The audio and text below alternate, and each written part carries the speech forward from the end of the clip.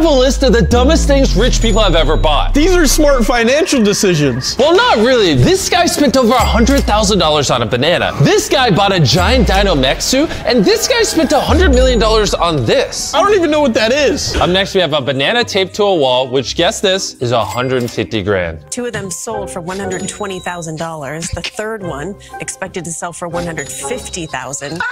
This is a $575,000 Robosaurus. This is like an anime. Wait, how's that not $5 million? What? This costs less than a Lamborghini? What on earth? And it has a flamethrower? What kind of Power Rangers stuff is I'm this? just gonna say it. Whoever makes this, DM me on Twitter so I can buy one now. Wait.